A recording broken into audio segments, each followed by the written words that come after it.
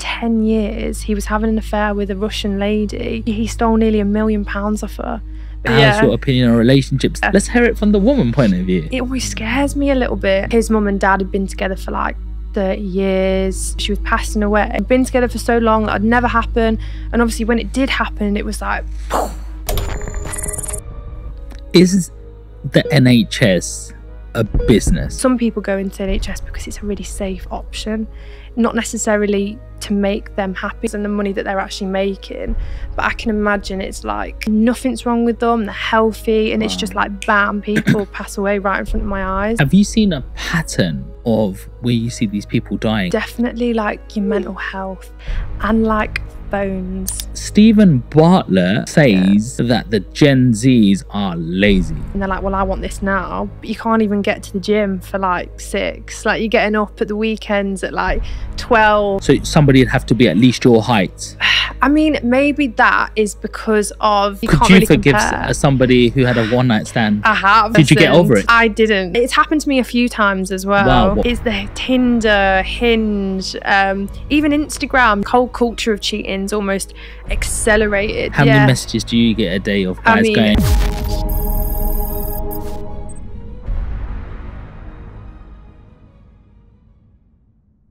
Welcome back to Take a Seat. Boy, have I got a guest for you today. She's a supermodel who's now going into auctions, buying and selling properties. Not only that, she's been offered various jobs. I know a lot of you are complaining to say, I never get offered a job. That's why I'm on dole money. Well, she's going to tell you all about how to network, get in the right rooms and earn that P.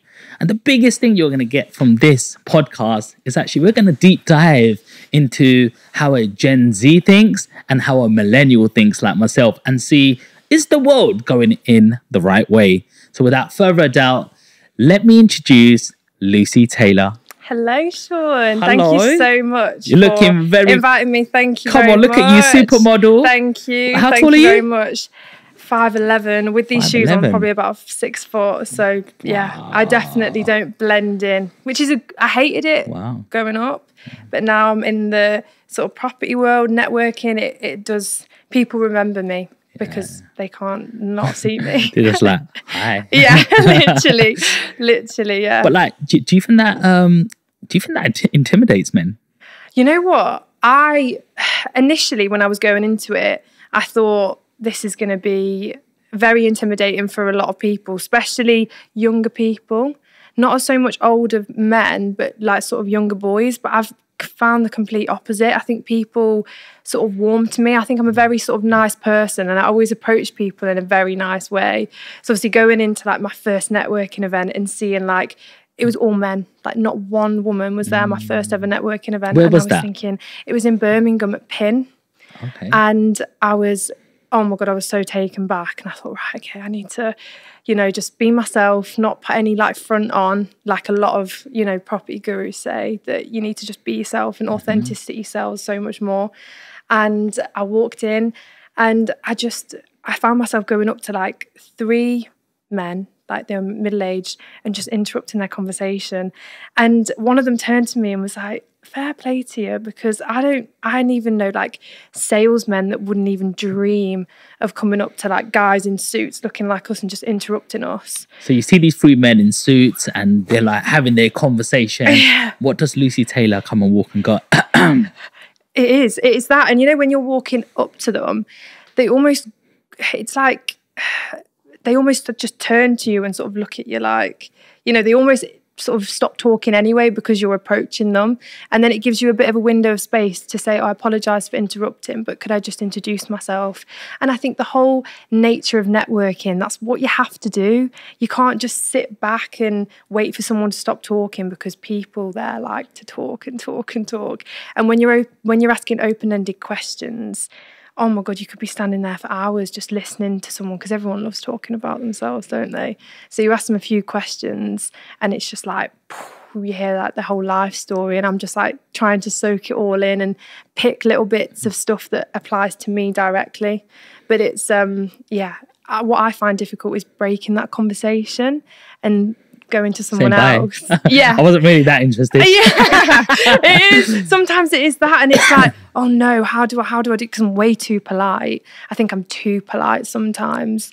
So I find myself going, oh, I just need to go to the toilet, or oh, I just need everyone watching this. If I said I need to go to the toilet, they're going to know now. Or going to get a drink or something. I think it's the politest way. Or I heard a new one of just asking for someone's Instagram or socials and then saying it was lovely to meet you. I'm going to continue my networking and then just go on, which a load of people are going to be like, yeah, of course, I need to work the room. So a lot of celebrities go to school for that. You know that? Really? So do you know Idris Elba? Yeah. Well, I met his wife, Sabrina. Amazing. And she was at a talk and she's like, hey, have I met you before? And I'm like, you might have seen my podcast, plug that in, come on the podcast. And she's like, oh, maybe, sure. So it's Sean, right? I was like, yeah, cool. So let's take a picture together. So we took the picture and she goes, and I was like, I took the biscuit because I was so confident in front of everybody. Yeah, everybody was a bit like, should we ask or not? I was like, no, lighting's not good here. We got to get good lighting. She goes, okay, sure. Are we in front of the toilets? And I was like, yeah, we're in front of the toilets. So we got the picture and she was just like, great to meet you. And she was just like switched off and gone. And it was like, right, she's practiced that. Yeah. You say, that 100%. Is an art. It is an art. And especially to not get, I don't know, to leave a lasting impression in a good way, because you never know when them people are going to come back round in your story and you're going to need them. So like just being nice and friendly and polite to everyone, and just even people that you don't find as interesting, just still giving them the same energy, the same vibes, because they might know someone that could get you to where you want to be. It's all about meeting, for me anyway, the right people. 100%. And does that person look like a certain somebody? Is it the one who's got the best suit jacket, or is it someone who's really scruffy? And does looks matter? Does appearance matter? Like when you're networking, are you going to go to the best looking one, or how do you filter out who you're going to speak to in that room? And you know what? Yeah. So initially, I'd say like I'm not into watches, but I know. Yeah, guys are really, really big onto their watches. And so like initially it was, the best suited and booted, the best watch in a sense. I'd just look at one, I wouldn't even know what it was. But someone who looked the most presentable, I would just gravitate towards. But then throughout my time of networking, I've realised you can't really judge anyone by what they're wearing. So I went to one event and I went actually to speak to the guy that was running the event to give me a little few indicators of who's the best to speak to. That's what I normally do. And he pointed to this one guy and he was like, he's a managing director of a massive bank. Like he's a multi-millionaire because he's got properties, he's invested into businesses. And he was just wearing a pair of jeans and a really scuffy plain t-shirt. And it was almost like he was trying to do that in a sense so people wouldn't, if he came with his Rolex on and all this sort of stuff, he'd just be probably like ambushed with loads of people. So obviously going to speak to him and hearing about how he got to where he got to, main reasons, just being a nice, polite person, meeting the right people and just getting himself out there and not keeping himself, say like he was from quite a small town up north, and as soon as he could, he just got himself in the cities, he got himself in the networking events within the cities and was just constantly networking. And throughout the time that I've been speaking to people, whether they've been dressed in suits, whether they've been business owners, mortgage brokers, they've all got to where they've got to with the help of people around them. Not one person has ever said to me, oh, I've got to this part, and I've never ever spoken to anyone, never bothered with anyone. They've always had a really good group of people around them to elevate them, which is so important. Yeah.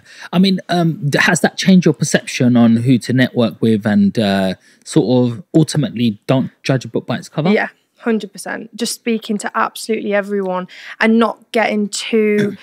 I mean, when you find someone really interesting, you do just find yourself speaking to that one person. You've got a limited time in there. So I always try and make a point to look at everyone. I'll scan the room and I'll almost try and set almost like a mental timer of how long I want with each person. Yeah. So I'm getting the most out of the event. It is. It literally is. It literally is. But just not always going to someone and wanting something, Sure. just going to them and just being very natural and just being like just a conversation, and I'm just interested in you and what you've done. Yeah, Lucy, you're a stunning girl. Thank you You're very really much. beautiful. Thank You're you. tall, got Yeah. lovely hair, lovely figure, lovely Yeah. height, lovely feet. Thank you. But like, you know, do you think, first of all, does that make it easier for you to enter a group? You know what, I do have to say it does. It really does. And I think throughout my whole life, probably everyone goes through a bit of an ugly phase, don't they? And luckily mine was in like high school. I'm happy about that. And then suddenly when I grew up, Why did you think you were ugly then? because I was a bit chubby, I had braces, my teeth weren't very good. I was just the typical quiet. That made me very introverted because I wasn't confident in the way I looked. So I think when I grew up and I came into myself, I started going to the gym, good diet, just presenting myself in a better way. And a lot of people say, oh, well, you know, don't judge a book by its cover and everything, because of, you know, can't judge by people what they wear and how they wear their makeup and stuff. But when you do present yourself in a good way, you feel amazing. And then you have more confidence to go out there and do things. Do you feel more confident? Oh, 100%. Even with my heels on, you know, I would never in a million years wear heels. Even like Why? 3 years ago, because I got bullied when I was in like high school. I think anything that's a little bit out of the ordinary when you're in year 11, Yeah. high school, is just like a big no-no, and you're going to get absolutely crucified for it. And I did. And it made me really like, I wouldn't wear certain trainers with like a thick sole on it, and I wouldn't do anything. But now, finding myself walking around London with heels on, the amount of people that just like stare at me, and I've had people point at me and everything before, and I look at them and like I'd go into myself like a little shell before, but now I'm like, I feel proud of myself to be this tall. And like you said, back to your question, being aesthetically pleasing does really help when you go to networking events. And I guess it tells people that you've got a lot of respect for yourself and you want to present yourself in a sort of pleasant way. And without being really big-headed, you know, I think if I was the opposite end, I was like quite overweight, I didn't, spots everywhere, no makeup on, is that the sort of face of a business that you really want? It's not. You know, you want like healthy, sort of aesthetically pleasing sort of people, and that's, unfortunately, it is. We all know that's the world we live in. So you think looks matter? Yeah, 100%. And I know people will have opinions on that, but I really do think. Well, I have to sort of have an opinion on that as well, and I believe that first of all, if you can't show love to this vehicle, which is you, yes, how are you going to show love to anything outer to this? Now, I understand people have conditions, people have 100%. medical conditions, Of people course. have health reasons. Yeah. But the majority of the time, it's down to bloody laziness. It is. I'm too It lazy or I don't have the time. Yeah. But Yeah. I'll happily play video games. But yeah. I'll happily watch Netflix and just chill. I'm too tired because Yeah. I've stopped playing the victim mentality. Yeah. Stop Yeah. saying that, you know, I can't do it, because just be stronger than your excuses. Yeah. Come on, you know what I mean? Taking And responsibility. how good do you feel when you go to the gym? Oh, amazing. Literally. And you know what? And a lot of people will be like, oh yeah, you're just born like that. But honestly, the amount of hours you I made? put into the gym. Is Lucy made? I work really, really hard in the gym. What do you eat in a day? Oh my God. You know what? I could show you pictures and you'd probably think it was a bit disgusting. But my mum, so she's got this book called Optimum Nutrition for the Mind. So I've been eating more from my brain and my body, all for the same thing, but I've cut out junk food. I literally, so the other day she made like a spinach and kale and ginger soup, loads of other things in it, all good stuff with like seeds and cheese, and like I'll eat salads and try and get organic stuff. It is more expensive, but my nan suffered from cancer twice about 5 years ago. Which type of cancer? It was bowel cancer and breast cancer. Wow. And my mum was just like massive dive into the whole nutrition. What you are is what you eat is what you are at the end of the day. So she she literally dedicated, she still, bless her, does dedicate a whole life to making soups every weekend, everything full of like turmeric, and just all the spices are meant to be 10 for your body, aren't they, for your skin, and even like energy levels. You know, when I was younger, and you know, when you drive and you can, oh my god, like going to McDonald's is like an amazing thing in your life now, because you could never do it before. So you find yourself never walking. Like I used to walk everywhere. As soon as you drive, it's gone, isn't it? Like you driving everywhere. I've got a shop about 2 minutes away from me, and I drive, and it's just like all these little things that you think, oh, it's fine, I'm only doing this for like 2 seconds, or I'm only eating this for like this day. But then you realise that it's like halfway through the year and you've been living like that for 6 months, and you feel like crap, like really, really bad. So like since the start of this year, I've just been full force into my brain sort of foods, and I feel like my connections to my brain, my memory, my energy levels. You know, you used to get, do you ever get a dip throughout the day? When you sort of, I can imagine you're on the go all the time, but when you were a little bit younger, did you ever feel like it got to about 3 o'clock and you were like, oh, I could go to sleep right now? But like, it doesn't happen anymore. Never I feel happens. that certain people say that, you know, we're hunter-gatherers. Yeah. And when we eat, you know, it does certain things to make you feel sleepy after, because you're supposed to recover after that. 100%, yeah. So that's why people say, well, when it's lunchtime, why do I always feel tired and lethargic? Yeah. It's because first of all, you're feeding yourself, all this sugar's coming into your body, like well, it's being produced, it goes to your pancreas, you release insulin, and it has all this energy, and you're just sitting at a desk. So then it tells you to use that energy around your gut mainly just to go to sleep. And that's why we feel sleepy, apparently. That's the science behind it. 100%. So if you like eat smaller portions, cut the sugars and like carbohydrates, which turn into sugar, apparently, you know, that keeps you more energetic. And what 100%. I found personally, Lucy, is fasting. Yes. I don't know if you've ever tried it. I have. Yeah? I have, yeah. I went for about 6 months, and that long, because when your body's in a cycle of it, you don't even feel hungry. And the key is just being on the go. And a lot of people are sat all day, they're bored, they don't like their jobs. Exactly. Even like, I mean, I work for the NHS, and oh my God, the amount of chocolate and sweets and crisps all around the department is just unholy. It's a bit weird, isn't it? In the NHS. I know. Somewhere where they're supposed to help fix you. And they're giving you the bloody sugar and going, here you go. Yeah. I don't know how some of the people, I really don't know how they can confidently, say, go into a room with someone who is overweight and at risk of heart disease, diabetes, and say to them they need to lose weight when sometimes they're bigger than them. And I'm thinking, oh no, that must feel so uncomfortable. I know, and I just think to myself, God, like, wow. But when you look into it and the fundamentals of it, I think some people go into NHS because it's a really safe option, not necessarily to make them happy. Don't get me wrong, some people adore their jobs, they wouldn't ever wish for anything else. But some people are like, well, it's safe, you know, I'll always have a job, but it's Monday again and I've got to go to work again, and I'm just like, oh. So very much an environment, like working in there since I've been 16, has opened my eyes up to the realities of sometimes just never following your dreams and your passion and settling. Is the NHS a business? Yeah, without a doubt. And I think the people on the surface level of it, not surface level, but the people that are on the ground level, the doctors, the nurses that are working continuously to try and reach certain targets and try and make the data match with the expectations of above, is really, really, really difficult. And obviously they'd argue that it is for flow and consistency and efficiency.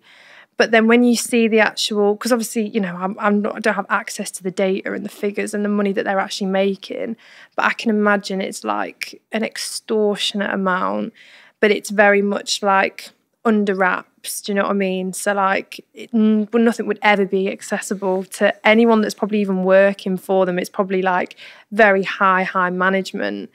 But the stress that I see day in, day out of especially like doctors and junior doctors It's just absolutely crazy. There's no like incentive to even be a doctor anymore. Like there's thousands of doctors, which I had no idea. I spoke to a junior doctor literally 2 days ago, and he was telling me that there is massive amount of doctors fully trained, no jobs for them. They're not opening any jobs for any doctors because they don't want to pay them.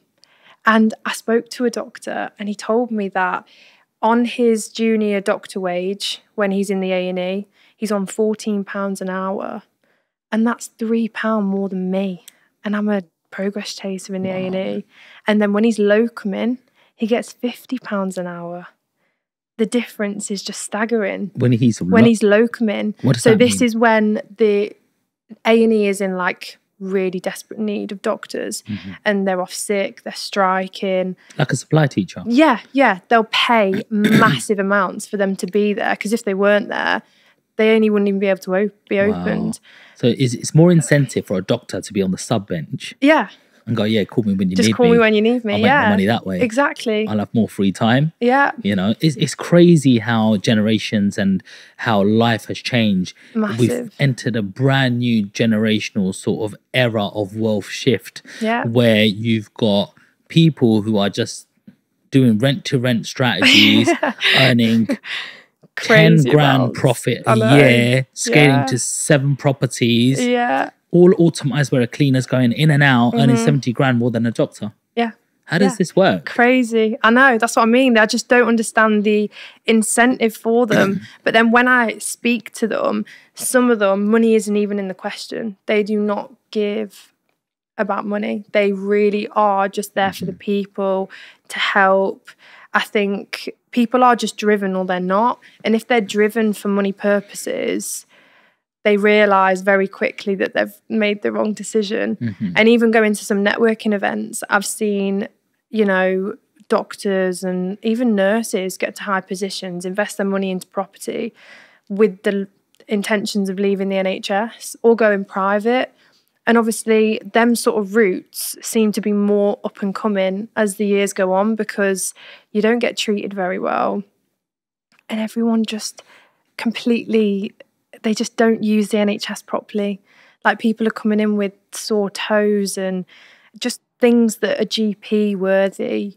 Yeah, they won't go to the GP, they'll go straight to the A&E. And it's just completely like, there's never any room for anyone. We're so short on beds and money and everything. Was you in this environment around COVID? Yes. Okay, yes. so did you take your COVID jabs? I did. Okay. I was one of the first batch within the UK. Our hospital had, because North Staffs in Stoke is one of the major trauma hospitals, and they've got some of the only specialities in the whole country that are actually there.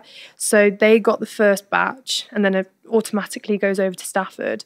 So before all the conspiracies and everything sort of came out, we almost got like bullied into taking it.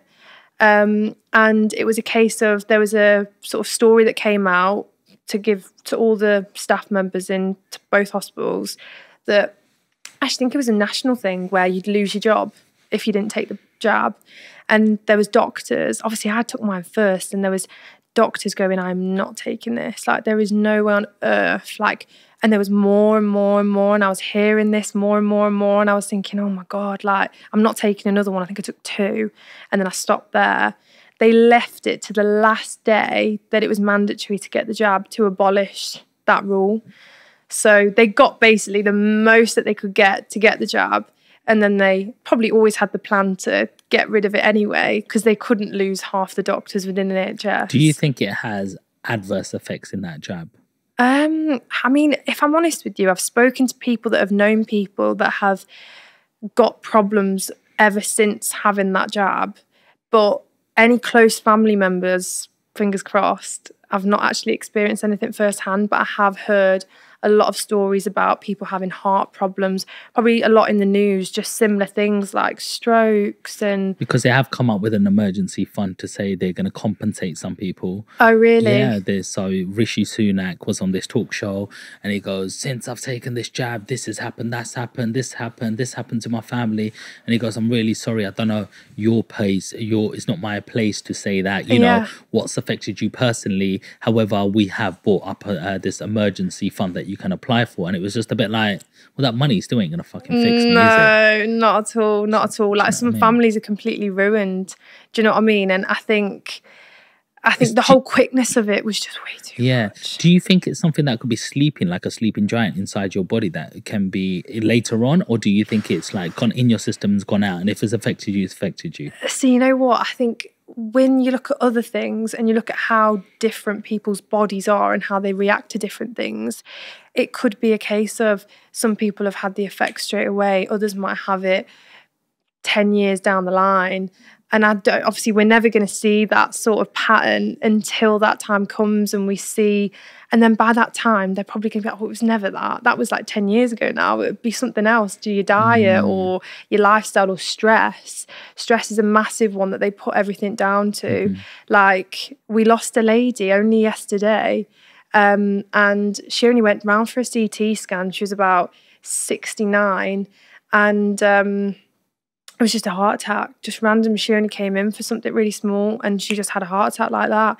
And they put it down to like her stress and her job and how late in life she was working to such a intense sort of level. She was in sort of like a corporate business. So it was, that's what they put it down to. My husband said that she'd been really struggling over the last few weeks. So I think stress, when they can't put it down to anything else, they'll be like, oh, it's probably stress and a nervous breakdown. And they can't really they can't do a body examination when they're passed away to know it was stress. So it's almost like an easier thing to just put that down to, if you know what I mean. But seeing stuff like that since I've been 16, like, I don't realise how much of a difference it's made to me as a person. And I think the reason why I've got into this so young is because I see all the time how quickly life can be taken away. And obviously a lot of people that are just living their daily life have probably never seen someone pass away. But I've seen over hundreds of people pass away right in front of my eyes, like from 26 to 30 to 40, all throughout everyone's life. And that impacts on your brain. Initially, you think, oh, it's life. You obviously you get a bit upset with some cases, but you can't dwell on it because it is just the job. But realising when you're young, you just think, oh, I've got all the time in the world. Yeah. Death doesn't even seem like a reality. Yeah, true. And when you see that so consistently, you're thinking, wow, I've got really no time to mess around. Life is short. Life is so short. Yeah. And people don't, I think you say it, but when you actually see it on a consistent level, when it's so random as well, like nothing's wrong with them, they're healthy, and it's just like bam. And it's like, oh my God, like this could be me. Like, I'm not going to be working a 9 to 5 for someone else just because I'm young and I don't have any experience. I'm just going to get out there and just give it my all and try my best. I wanted to ask in terms of, have you seen a pattern of where you see these people dying? Is there a pattern that you said, hey, over all these hundreds of deaths, that's always been reoccurring? Or I've heard that you're starting to match up a chart that high, medium, low, almost every time when somebody's dying young, it's because of this, or could be this, like diet or genetics or stress. Like, is there a thing that keeps coming up that you think, I've got to be really careful about that one thing all the time, or be mindful of it? I think definitely like your mental health and like phones. Like, I think you've got to be really careful to not let your phone use you and you use your phone. I've seen so many people, like a lot of, especially young people, are from like, say, overdoses or really a lot of stress, like putting way too much pressure on themselves at a really, really young age. And when I'm speaking to their like parents and sisters and whatever, you know, it is a case of, oh, they weren't really happy. Like, they were never really, really happy in their lives. And so a common thread in young people is definitely mental health is like a massive, massive thing. And just like abusing their bodies. So like when you're young, like I said, you think you can drinking sometimes leads to drugs, and just doing stupid things, putting yourself in silly situations, which if you weren't in that group, if you weren't doing them things, you would never find yourself there. But because of how they feel, they go on Instagram, they see all these people living like luxury lives. And in reality, when you look at the whole world, we're living like some of the most amazing lives ever, with the, you know, access to just water and food and having the ability to go to the cinema and just little things like that that we just think, oh, like it's just nothing. Like we've always had it on our doorstep. So the gratitude level is like on the floor. So then they try and chase these highs through alcohol and drugs and just putting themselves in silly situations and trying new things and thinking, oh, well, I'm not even too bothered about dying right now because I'm not happy anyway, and I'm not happy with where my life trajectory is going. So then they'll just do things that are really, really stupid. And like I said, diet and just abusing your body and not caring because there's no vision to what you want to do. And I think when you go to school and it's like do you want to be a nurse? Do you want to be a doctor? Do you want to be a lawyer? You don't get any other... You get a very narrow selection of things to go into. And if you don't fit into that, then you're just sort of like disregarded. And some people really struggle with that. And then that stays with them their whole lives. Like, well, I don't really want to do this. I don't really want to do that. Some people are already suffering from, you know, social anxiety. So something like a networking event and getting yourself out there is someone's worst nightmare. But when you actually push yourself, and this is where like self-discipline and like awareness comes in, to just having to break the conscious cycle of being how you always are. And then that only takes you just being accountable for how you are and wanting to change. Else you're never going to get there. Weird how school teaches you one route and it's almost brainwashed into you that that's 100%. The only route there is, you know? Because so many times I thought I knew more than my family, even though they were all entrepreneurs. They were in a shop. They were like, this is what we've always done. We worked some other places, we bought this shop, and now we all do a shift in the shop. We don't have to listen or answer to nobody. No. We might not have this big title of a doctor or nurse, but we clear more than that. You know, it's a penny business. We got to be here all the time, but we eat here together. We'll associate here together. This is ours. And it's like, I took it for granted, like running a shop at the age of 16, like, because I was there from 8. So I knew to fill up the cash machine, how to do the pay point, the lottery machine, you know, stock shelves, how to work at the VAT markups, 20% on that.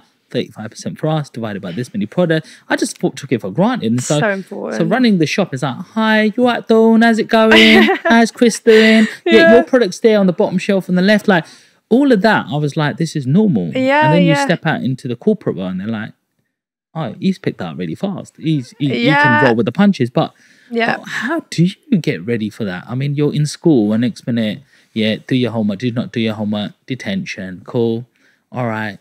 You're going to mess your life up if you're not in college. Cool. And then you go into a job. And so many times I walked into TK Maxx yesterday, and I always carry my gym bag. Every day I go to the gym. So I've always got a change of clothes and everything in there, my wet wrapped up towel and my little flip-flops. So it's always really heavy. And I went to TK Maxx. I don't like to spend a lot of money, but I do like to look nice. I thought, that's a decent place. I picked up some nice tops from there last time. So I walked into the front and I saw a security guard. Now, the first time 2 weeks ago, I was like, bro, I really want to have a little look around, but I don't want to carry this fucker. And he goes, don't worry, sir. Just leave it there. It's fine. Cool. So yesterday I go in now. I'm like, I'm going to have little butchers. I've got 15 minutes for my, where I need to get to. Let me see if I can find a nice top. It's always good to look nice and something fresh. So I walk in and this guy is just like this security guard, just sitting back. And I went, excuse me, bruv. Give me that look. And I'm just like, just want to look at some stuff. Can I just quickly leave my bad day? Yeah. No, not doing that. I was like, I said, okay, cool. I said, I really like, and I just said it to him. I'm like, I really like the other guy the other day. Well, he's not here. And it's just like, all right. Attitude. See you later.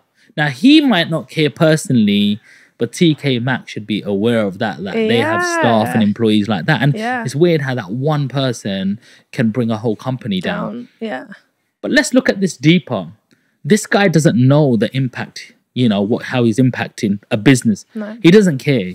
This is a job. J-O-B. Just over broke. You know what I'm saying? This is where you are right now. This is the bare minimum. This is, I can't wait to finish this shift. I'm bored on the front. Yeah. But he could have thought about that, and just like, because I'm not dressed like a millionaire, I got 10 million, baby. Exactly. I got a 10 million property portfolio, but I look like your average Joe. I don't look like I'm anything. I don't have pride and no ego, but he's just spoken to that, to a multi-millionaire. Yeah. And I just look in my head, I just think, in my head, I think a bunch of things. I don't want to say it out loud, but I'm just like, cool, bro. This is why you are where you are. But then I have to reflect and go, why doesn't this child know? Yeah. Why is he not aware? Why is he not aware of the energy that he's giving out, the negativity? And this will be the same person who's going to be going, nothing goes right for me, Yeah, literally. Nothing, world's against for me. Yeah. No opportunity. That's for rich lot, innit, bruv? Like, is. you'll come up with that rather than face it. But where's the education? Where's the schooling system? Where's the mentorship? Where's the, there's a whole different chessboard you could be playing on. Yeah. Not PAYE, but self-employment, self-assessment, SA 302s. Yeah. And it is out there, but we don't know. But here's programs that people provide if you want to go that route. If you want there's nothing. No. There's literally nothing. And you just got to be lucky. So this is where your luck starts, that you're born into a family who's got a business or a friend in the family who's got a business and say, actually, it wasn't for me, but that uncle over there knows how to do this. So go on a little dabble with there. Yeah. Or you're just on social media and you come across something that you think, well, that sounds too good to be true because no one's ever spoke to me about that. And it looks like it's fraud. It looks like it's not real. Yeah. Or he's talking shit. He's trying to sell a course. And then you take that leap of faith. Yes. So everybody in your family, has anyone been an entrepreneur? No one. So where's that spurred it from you? Like, where's that spur come from that you want this next thing, that you want your own business, you want to be your own you. Obviously, you're doing all the groundwork, and you're finding out, you're getting experience, you're networking, but ultimately, you want to be the boss. Yes, 100%, 100%. And you know what? It's almost like, when you see people that inspire you in your family, it's almost like the opposite. So my mum, don't get me wrong, she's like a chartered accountant. She works for a really, really big corporate American company. But I see she's like 60, she's 60 this year. And she works from like 7 in the morning to like 6 at night. She'll probably work until she's like 65, 66. She works weekends, she works Saturdays. They seem to like get rid of people and then dish out the jobs to the people that are already left, just so they don't have to pay someone else's wage. And they'll just constantly bombard work. And I've seen she's just chained to her job. And don't get me wrong, she loves it. But without that, she's got nothing. Like, she identifies with a job way too much. Do you know what I mean? She's very, very successful. She's single mom. She's given me and my sister like everything we've ever could have asked for. So that's probably why ultimately she's in the position that she's in. But seeing how a standard sort of, and not even a standard, but even a high level corporate job, you can be on good money, but you ain't got the time to spend it like at all. And seeing everyone in my family, like they've done pretty well. Like my dad's in sales with his one of his best friends' company. But again, like he's got no life really. He does have a life, but to the extent of, say, someone who owns their own business, owns their own time, I can imagine it's like very, very difficult. You've got a lot of time which is spent within that business, but it's for you, it's for your family, it's for generations to come.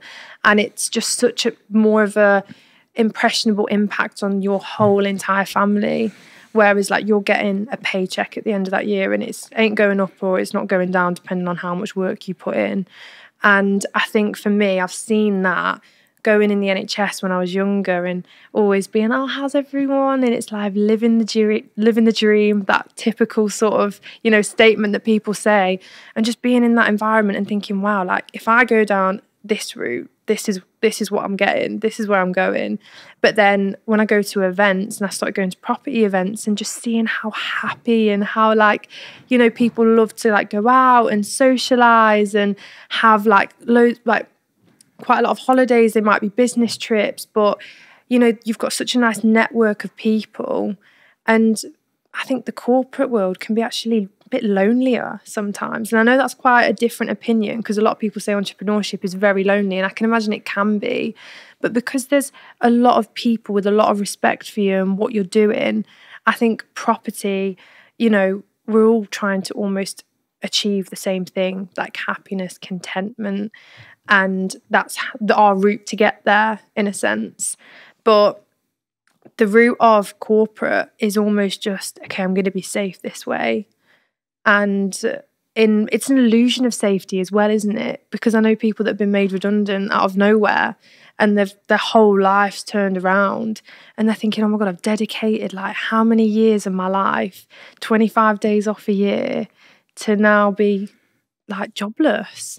And a lot of people don't really want to take on like 60, late 50s because they ain't got a lot of time in them, or they could be suffering from health issues. I think people don't know that word of indispensable, of how to become indispensable. Yes. So I've been in many jobs myself, and people turn up for their job and end up, they like it when they get paid, and then the energy goes down. I'm like, why am I doing this? Why am I doing this? Until they get paid again. Yeah. And then they want to leave this job, but then they have this fear of, what if I leave? I can't pay my bills. Yeah. I can't pay my mortgage, can't support my family.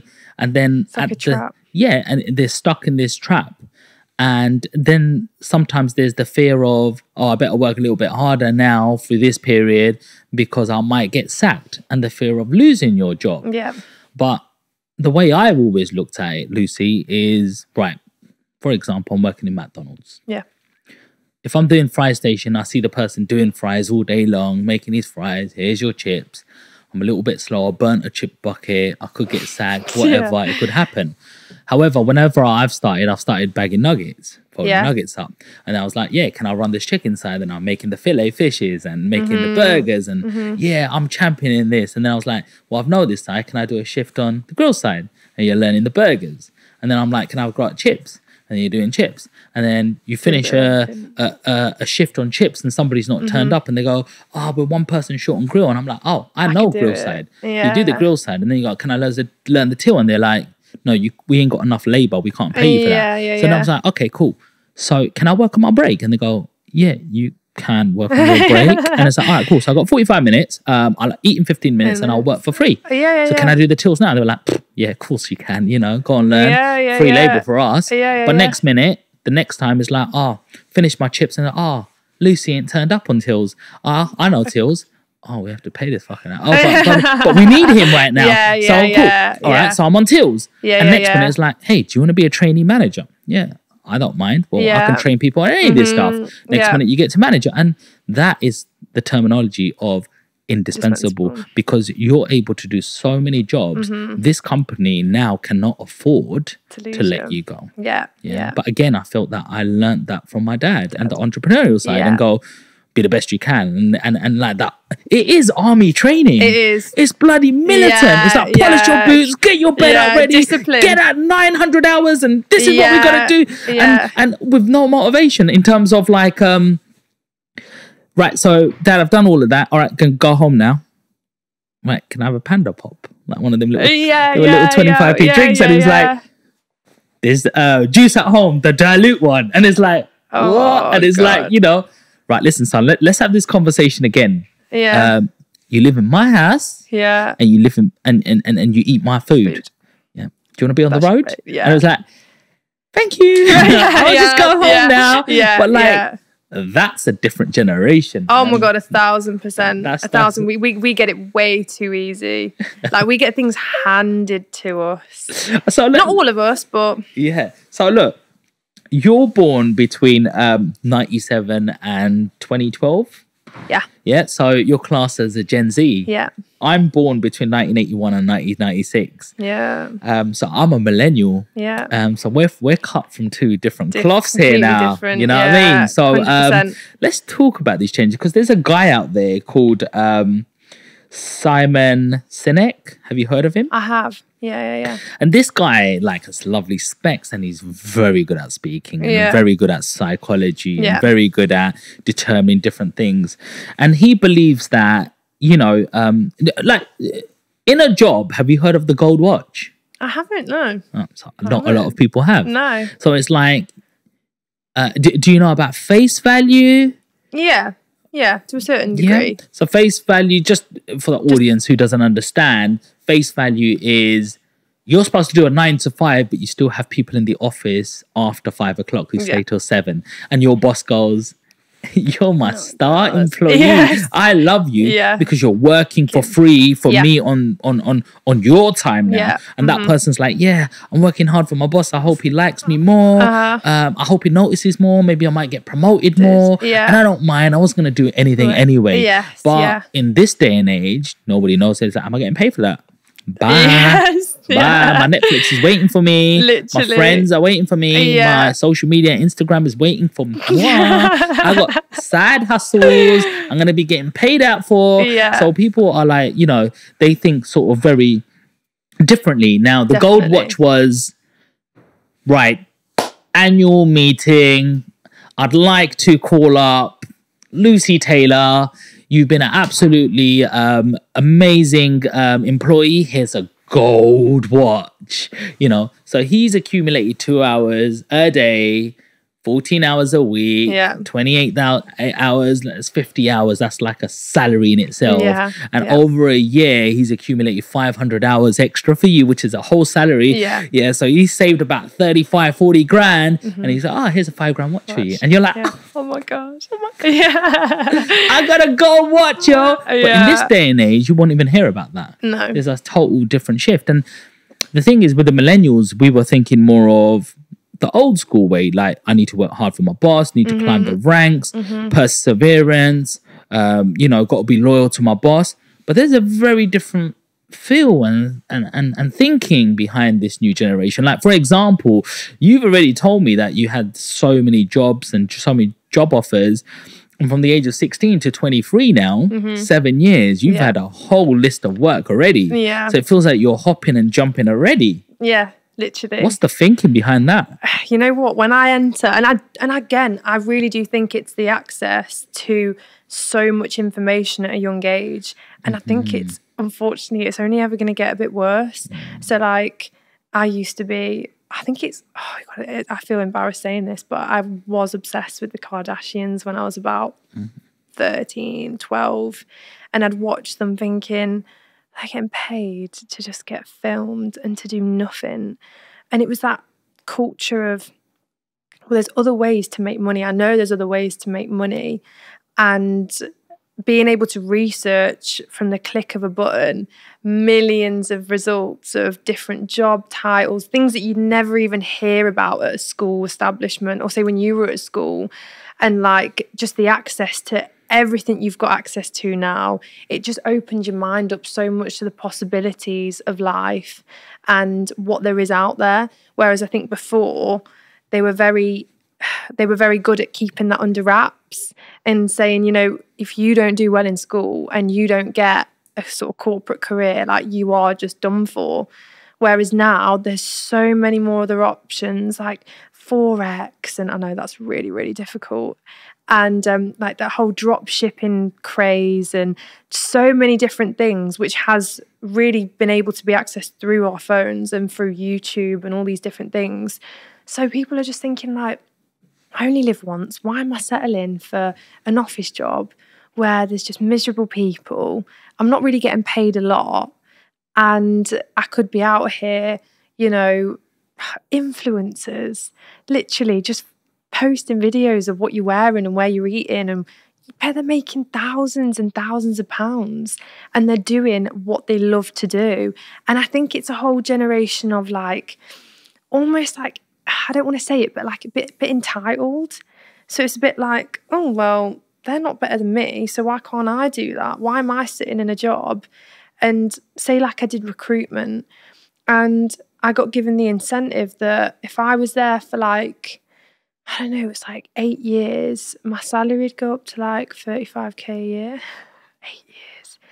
And I was like, with what I've seen and what I know people are on, and I've met people now, and I'm thinking, oh my God, I hate this job already. And now I've got to do X amount of years that'll take me over to 30 when I want to be having kids. I mean, 30 grand, that's going to be like worth what? 20 grand in the next 10 years with how inflation and how price of houses and food's going. And then it all just like set it into me thinking, God, I've got to like change this. Like I've got to do something else. And I think that's what a lot of people in my generation have the idea of now. And it's more, bottom line, the access to information is just crazy. What about getting your stars and your experience? What about in terms of, I need to learn my bread and butter? Yeah, definitely. How do I turn up 9 o'clock every day? Yeah. How do I reach my assignments and create that discipline? How do I do my tasks? How do I complete my tasks? How do I get over to the other side? How do I become this thing before I transfer it to somebody else? Yes. And rather than become half a thing, because sometimes you're winging Jumping it. Yeah, 100%. There's so many people winging it. Yeah. Oh, I'm a something expert. And it's like, are you? Yes. What does that mean? Well, I've done my little course. Yeah, literally. 2 weeks. Yeah.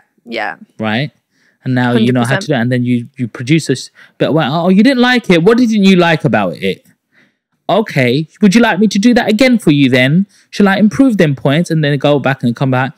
But that's what you said. Yeah. That's what you want it to look like. And it's like, no, literally, where's your intuition? Where's your... Like, you can't build that into somebody. No. That's done with hard grit and experience. 100%. And there's a lot of the new generation, like Stephen Bartlett says himself that the Gen Zs are lazy. I've got to say, like, I do agree. I actually do agree.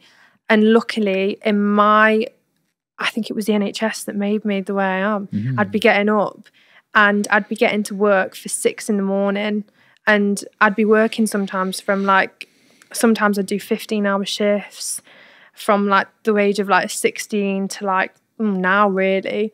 I'd do like 15-hour shifts in the A&E, then I'd go to the gym. I did a business degree, so I got a first class in my business degree. So I think all the things that you were saying, like discipline, being very strict on time, being able to work multiple things at the same time. So like going to uni, getting assignments done on time. I never handed an assignment in late. And yet I was working at the A&E. I was doing different jobs. I think I was lucky to get that experience like before. So all my like personal attributes are very set in now because of how early I started. Whereas I know some people don't really get that opportunity and they just do jump into it and they're like, well, I want this now. But you can't even get to the gym for like 6. Like you're getting up at the weekends at like 12 but then it's your fault. Like you have to like take responsibility. And I think it all changed for me when I did get that job, and like I had no choice. Like I had to be there for 6. I had to travel to Stoke, so I'd get like the shuttle bus. So I'd go to my hospital to then go to that hospital. So I'd be up at like 4 a.m. sometimes getting to work, and while all the other people were like still in bed and stuff like that.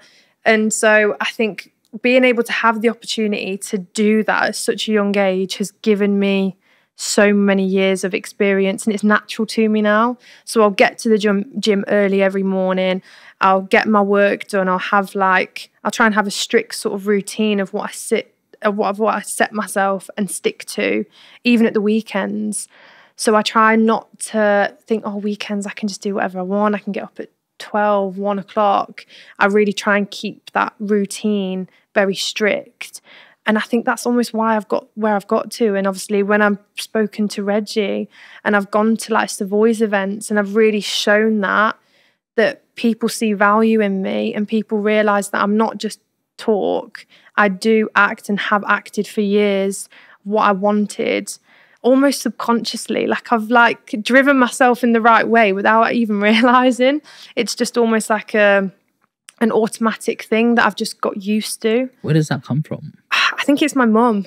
My mum is like, God, she like studied for so long with her job because she had to do course after course, accountancy, chartered. She's like the best qualified accountant that you can get. So the amount of courses, she was like looking after 2 kids, she was doing all these different things. And I think her multitasking was just outstanding. So I think even not remembering when I was younger, but seeing that has like gone into my subconscious. So I can't really remember if you ask me what was it like when you were like 6, how was your mom? But I've seen that and I know I've seen it, and I think I must have just absorbed it, and through genetics and stuff, and just seeing people so like depressed in their jobs and just looking at it and thinking that is not going to be me. Mm-hmm. That is not going to be me. So it's like turned on its face. You've got people that are looking at people that are so happy, going on holidays, doing this, and they're like, oh my God, I want to be like that. But then me looking at people like, oh, Monday again, I've got a week of this, and looking at them going, and I think that was almost better motivation for me to look at that and think, God, I've only got one life here. I'm in the A&E. I'm seeing how quickly life can be over. I'm not going to spend my life thinking, oh, it's Monday again. Mm-hmm. You also said earlier on, your family unit, you come from a single parent background. Yes. Is that correct? Yes. How do you feel that shaped and influenced you in your life? Because a lot of people go off the rails when they go, there's no male sort of dominant figure who's 100%. Running the ship, if that makes sense. Yeah. So my dominant male figure was my granddad. So like he almost took the place of my dad. And he was a very, very successful man. Mm-hmm. He lived in Kuwait. He lived in South Africa. He was like the top of his game in his industry. He could have opened his own business. My nan always moans at him about that because he had the knowledge, he had the drive, he had the discipline. Like he was unstoppable. Like he was incredible. Like I took so much motivation from him. I remember in year 6, I was never good at maths, but he sat me down every single day for 6 months without fail. Like you might think, oh, one day off, not any day off, and made me recite my times tables every single day without fail. I can do them without any like bother now, literally without any bother. So almost that was like teaching me discipline from such a young age to be like, if you want something really bad, you sit yourself down. Even if you want to go out with your friends and play out, no, you sit yourself down, you focus, and you will get it. Even how hard it was for me, I kept getting it wrong. But even now, like however many years later, I can still recite them like I was like when I was like 9 or 10. So he was massive influence in my life. And I think from seeing my mum and seeing how she was going, she was relying on my dad for the income. My dad was a very old-fashioned women stay at home, look after the kids, but he was sort of away having an affair. So it was almost making my mum have no choice but to stay with him, even though she knew what he was doing. So I think from a young age, my mum's always said to me, be just individual, don't be reliant on anyone.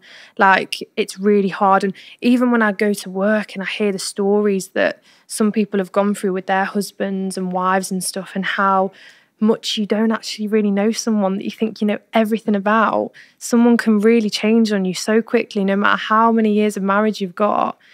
So I think seeing all of that, I thought, okay, like I'm not off marriage or anything. Obviously I want to find someone, but I want them to like add to what I've got. But if they were to go, I won't be thinking, oh my God, what am I going to do in my house? How am I going to feed my kids if this happens or that happens? So I think and like you said, some people do go off the rails, but I think having my granddad, as well as the influence from my nan and my mom being like, just make yourself indestructible. and make yourself so independent that like, yeah, you've got a load of room for like love and affection, and you are like a feminine person, but you can survive on your own, and you don't need anyone to pay your bills and pay your water and pay your food. And I think I have comfort knowing that, and knowing that I've always got that sort of safety net to know that obviously when you work together, then you've got even like more money and you've got more success, and that is great. But if that was to break apart, you've still got both of, you know, he's still got his and I've still got mine. Do you know what I mean? I do know what you mean, but I'm going to play like devil's advocate here. Okay, yeah.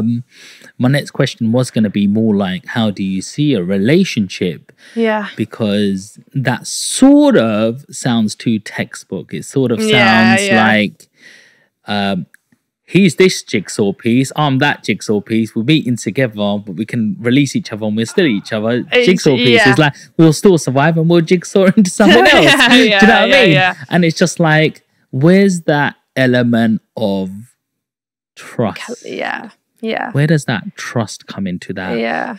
I'll fall and he'll catch me. Because in a certain way, in a certain different world, somebody could say that's a very negative way to look at a relationship, to say, I have to be very strong, I have to be very astute, I have to earn this money, I have to build this, that. It's great to have all these skills. And I would advise my sisters, daughters, everything to do the same. I agree with you there. But where's that element of, I know these qualities looking at a man, and that element I'm going to let go and he'll catch me when I fall. And that's like true love. Like you're really going to sort of look into that sort of side. Because where's that element of that guy goes, well, she could leave me at any time. She doesn't have like a guy likes a woman depending on him because he's a provider. He's going out to hunt, bring the food. This is what makes a man, makes him feel like, I've got this. I'm providing for you. Like, you know, even if he doesn't want the respect, like, you know, thank you, babe, you do this for me. He might not want that. He just wants, I appreciate you. And he's like, I have, what do you call it? Like, when a man comes home and feels that he's valued in a certain way. And when he doesn't have that, he's like, he's losing something. And then he might even get told off by you for doing something wrong. And then he's going to his work and then he's being told off by his boss and go, you never done that right. All of a sudden, this man is not becoming a man anymore, and mental health's hitting him, and he doesn't even know why. But the human brain and instinct is built that way. And the way you're describing a relationship, Lucy, is like, again, you're taking that power away. Maybe you even know you're taking that power, and you're like, hey, don't fuck with me, because you're fucking with the wrong bad bitch, because I'll take you to the cleaners. So where do you meet that ground? Like, how's your opinion on relationships there, and how do you go about that? Because let's hear it from the woman point of view. It is. No, it's a tricky one, because I think obviously for so many like years that has been the case, like with my nan, my mom, like probably generations way before that. It's almost in our blood to be like that. So this whole new generation of I'm going to go out and provide for myself is still a very new thing for everyone to get used to, in a sense. But speaking to someone yesterday, so like she's a finance manager, and her husband, I think they make the same amount of money, but they've been together for like 40 years. And she said something really interesting to me. She said, I've got my own life. I'll go out with my friends. I'll do whatever. But the trust is like that. Like they adore each other so much. So like he goes out and does whatever he wants. She goes out and does whatever she wants. They come together and they're so strong. And I think it's hard to compare relationships because everyone is so psychologically different. They want different things. They want to be different people. But obviously them two have just really felt lucky, and they like the way each other are, and they're happy with having that distance and that time apart to then come back and not always be on each other's cases and be under each other's feet. And that's worked for them, but that might not work for other people. And I think it's too conditioned into me to ever be in the state that, say, even my nan was in. So like, I love my granddad, but sometimes he wasn't the best man. And I think maybe in today's day and age, they might not have stayed together. But back then, it was just like work on whatever happened. If it went bad, just, try and make it work. And I mean, she couldn't really survive without him anyway, because he was the complete breadwinner and she had nowhere to go. There's loads of services now, isn't there, for like loads of women. So there's a lot more option now. Whereas back when my nan and granddad were younger, it was just like, stick together, just stick together. But then it's interesting because it's almost gone the opposite way. So it's like, even if you have a few fallouts, it's like, we're getting divorced. And there's not as much sticking together and trying to get through things anymore, which I think it's gone tiny bit the opposite way. But going back to your question, I've seen, and even like yesterday, I spoke to a nurse and his mum was blind, and his mum and dad had been together for like 30 years. He's an accountant. They were from Ireland, and they realised during the end she actually had cancer and it was terminal, so she was passing away. And they found out that for 10 years he was having an affair with a Russian lady and was taking money out of, she had a business. He stole nearly £1 million off her, but he was doing her accounts. And obviously she was blind and she was literally like, he'd never ever do that to me. He loves me. We're gonna, we've been together for so long, that'd never happen. And obviously when it did happen, it was like, poof, like a massive bomb had exploded. And hearing stories like that just really it always scares me a little bit. And it scares me thinking, God, like they were together because she hadn't always been blind. So they got together before and they were just like young sweethearts. They loved each other so much. But knowing that someone that is supposedly meant to love you steal that much amount of money, they got it all back in the end because they went to court and whatever. And obviously he was found guilty. But hearing little stories like that throughout my life and seeing them things happen, I don't think I could ever let myself get to a point where I am lost without someone else. That whole theory about finding happiness and contentment within yourself and not getting too attached to somebody. And I've known people go into like severe depression if their husband leaves. Like that's their life done. Like they're like, what? I met a lady on reception and her mum was like 40 when her dad left. Ever since, she's never been with anyone else. She's been diagnosed with depression, anxiety, and her life's just done because her whole happiness, her whole everything was in him. It was nothing within himself, within herself. That sounds like an Asian household. It's like, he's left me, never gonna move on, literally. My life is done. And it's just like, but then I can also say from that experience, seeing that from the inwards, that was also real true love. It was like, nothing's gonna break us. Yeah. Even, for example, even if you cheated on me, I'd fucking forgive you. You fucker. Like, how dare you do that? Yeah. But I know she was just a piece of me that you just wanted a little bit of. Yeah. But still put up with you and I get over it. Like, it's that kind of true love. We're gonna do or die. Yeah. But that's kind of not there. It's like, you make one mistake, asshole, you're gone. And I'm gone. Yeah. Like, this generational shift, do you crazy. think that's good? I think it's good in some ways, but it's not good in other ways. So take cheating. I think a one night stand compared to like a whole ass, affair, they're two completely different things, aren't they? You can't really compare. Could you forgive somebody who had a one night stand? I have. I have forgiven someone I already have. So it's I can't be the person. Did you get over it? I didn't. No, I'm not even gonna lie. No, I didn't. And I think the distance was quite difficult as well. But it was, it's happened to me a few times as well. Wow, what people have cheated on you. Yeah. And I think in this generation, like, it's so easy. Like, is the Tinder, Hinge, even Instagram, just going on to someone's account and liking a few of their old photos and bam, you've got someone in your direct messages, like, straight away. And it's... the whole culture of cheating's almost accelerated to a whole new level. How are people approaching you now? It is. You're a pretty girl. You've got some nice pictures on your Instagram. You're out there. How many messages do you get a day of guys going, yo, wagwan, baby girl? Yeah, me You want know to what? wine and dine you and that. It's the liking the stories now. It's the liking the stories. Stories? Yeah, Post yeah. stories? Yeah. Post stories, liking stories. And just like messaging on Instagram. You'll rarely get people, say like in London, like a few people like in the tube station or something. Very like, it takes you by surprise, because a lot of people in our generation, they do not have the confidence to go up to someone. Confidence, that's a big one. They don't. Because they're so into their phones, and so used to talking to a phone that talking to a human being is like, what? It's like, what's that? Literally. What's that, mother? So a girl like you, if a guy was walking down the tube or down the street and say, "Excuse me, darling, have you got the time?" And you were like, "Oh yeah, of course I have. It's 3:30." And it's like, "Thank you. I just wanted to say you got really beautiful eyes."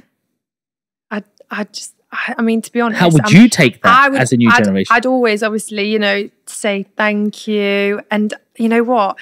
Sometimes, like, I'd feel a little bit awkward, like, oh my God, someone's actually saying this to my face. And like, it's really out of the blue and, like, takes you by surprise. Yeah, so it's taking you by surprise. And then he goes, look, I know this is quite random, but I'd love to, like, take you out for a meal or go and do something fun. Could we exchange numbers? How would you feel about that? You're single. Yeah, you know what? It would be a case of, I know this is quite shallow, isn't it? But obviously I'm very tall. And if I could never just say, sorry, I'm not really like into you, I'm just going to sort of leave that there. I couldn't. So I'd always go to the, sorry, I've got a boyfriend. You knew I was going to say that, didn't you? I'd be like, oh, so sorry, I've got a boyfriend, but thank you so much. So you're 5'11", 5'10", 11. So somebody would have to be at least your height. I mean, maybe that is because of subconsciously the bullying that happened when I was younger, and I'm still, I get surprised that shorter boys would even want to go for me. Do you know what I mean? Because of that difference. And I guess, I don't want to sound shallow, but I think it might be because of the way I grew up and the sort of response I had to that. So I even sometimes still be like, oh God, I wish I was shorter.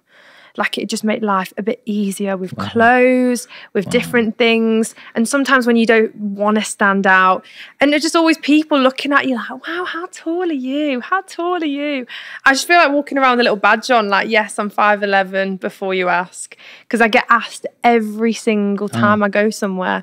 And it almost makes you feel like, sometimes people have got a good response, but sometimes it makes you feel like a bit of a weirdo. Like, obviously you don't see many girls like my height, so I guess it's like a bit of a shock factor. And obviously, like, Asian people, like, I went to Gretna Green in Scotland for my dad's wedding, and I was wearing heels, and I actually got about 10 people asking for a photo with me because I was so tall.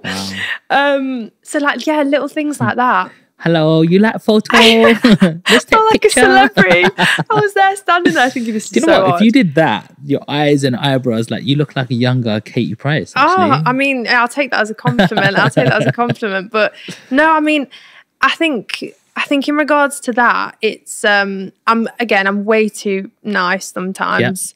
And I'd always take it as a compliment. I'd always be nice about it. And sometimes I even would take the number just because I feel bad. Right. And then you ghost them after. And then I just wouldn't reply.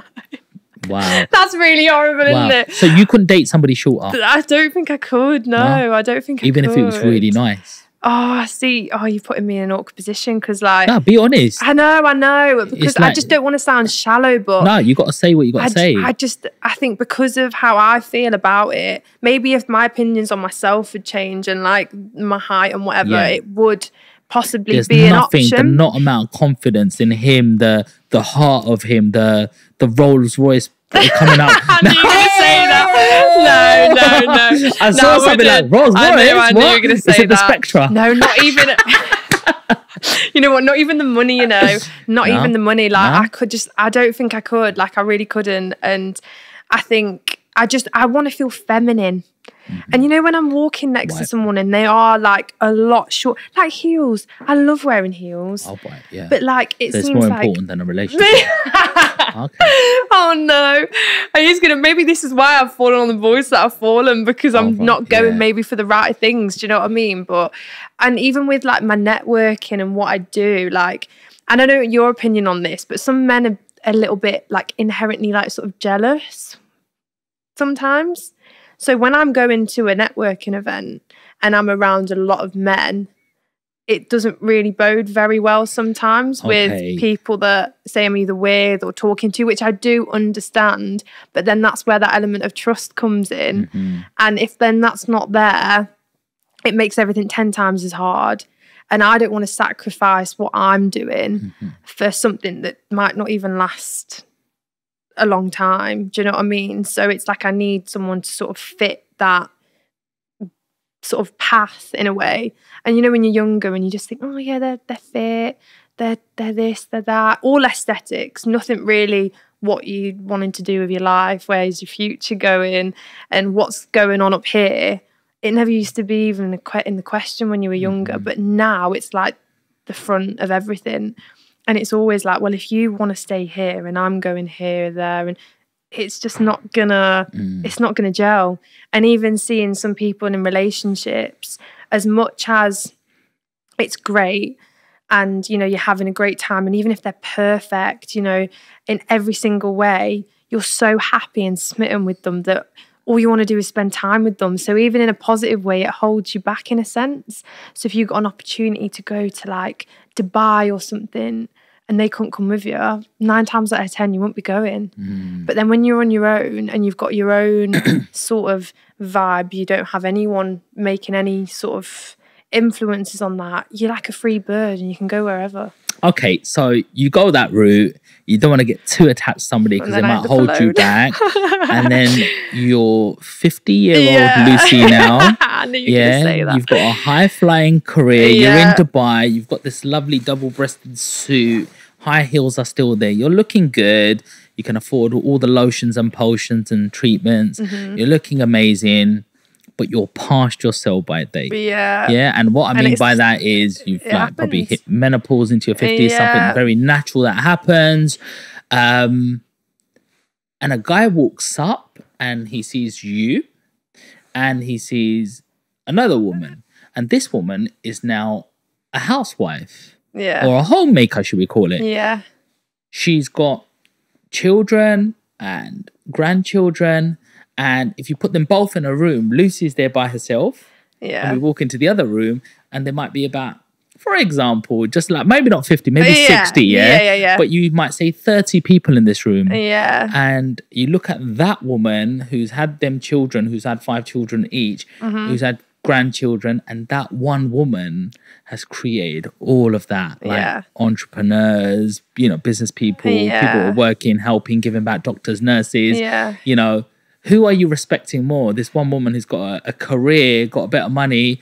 Even women themselves go, I just want to settle down. I want to spend this with somebody. 100%. And that's all. So where do you find that balance? No, 100%. And I think it's through finding someone that motivates you and find them same sort of, not so much goals aligned, but they're happy for you to just pursue your career and for you to be happy and find yourself within what you want to do and your passions. So you sound pretty alpha. Would you say? Yeah, because you're in front. And you're like, you need somebody who supports you, who pushes you. So are you looking for a masculine man? Like you're a 5 foot 11, 10 girl. You're looking for a guy who's as tall as you, and then you want him to not be a pussy, but just be like, come on, Lucy, I'm your biggest cheerleader. You can do this. You can do it. Nobody can. Go on, Lucy. You know like, where's that balance? Because he's going to be tall. He's probably going to have a deep voice. He's going to be like, I want to do this. Where you off to? Going to meet you there after work. Oh, you're going to buy? No way. We're over. It's done now. You ain't getting all of this. Like, where's that balance? It's hard, and I can imagine throughout my life and when I'm on my journey, it's going to be a little bit difficult. But I think if you find someone that like apart from the money and the business and whatever, and just like appreciates who you are on a sort of deeper level of just like all like seeing the weird side of you and just seeing that side of you that no one else sees. What's the weird side? You don't want to know. Anyone watching this now, my friends are going to be like, oh Commenting. my God. Yeah. No, honestly, I can be really, really weird sometimes. Yeah, but I go think, on, tell us one. Go on. oh, I don't even know. Just like What's your party little random things. You what? Sorry. What's like your party trick? Come on, there must be something you know what? random. It's just when like I've had a drink, especially when I've had a drink, and even when I haven't, and I'm in a really like sort of hyper mood, I've got this thing, especially if I'm in a club, and I'll just completely be in the mindset of, oh my God, I'm not going to be here one day and no one around me is probably ever going to see me again. I'm just going to dance like an absolute idiot and just make all my friends laugh and they're all videoing me and I'm normally like the only one dancing and just not being that sort of just sitting there for the Instagram pictures and and like taking all the selfies and stuff. I'm not really that girl. I'd rather just sort of have a good time, have a laugh. Like I love laughing. Like it's the best medicine ever, isn't it? Like just being able to laugh until like you're not making a noise. Do you know what I mean? Like your stomach is killing you. It's just great. And I love them feelings, and being around them people that bring that out of you is like really, really important. So like, I wouldn't say having like a feminine man, because that is a bit like off-putting in a sense. Like I don't want someone who is sort of, like you said, just sort of not really got much motivation to do much for themselves, but almost like living through you. But just having like good careers, both of you, and being able to come home at the end of the day and just be yourselves together and almost like switch off from the sort of work mode into just sort of like your natural, normal state. Do you know what I mean? But still having that motivation to be like, as long as you're happy, I'm happy. And having that like togetherness and just sort of just support and love. And I have seen it, like my next door neighbours, like they've both got really, really, really good jobs. They've been together for like 50 years and they like adore each other. And they've moved, he's moved for her, she's moved for him. And they've been lucky to know that their jobs that they've been doing are flexible, and they both work for like international companies. So wherever they've gone, they've always found an office. So they've felt lucky, really. But they've always just motivated each other, and you can just tell how much love they have for each other, and how probably they've had difficult times, but they've always stuck together. They've always stuck it out, and they both now are financially really, really good. They're going on holidays all the time. They're cutting their hours down at work.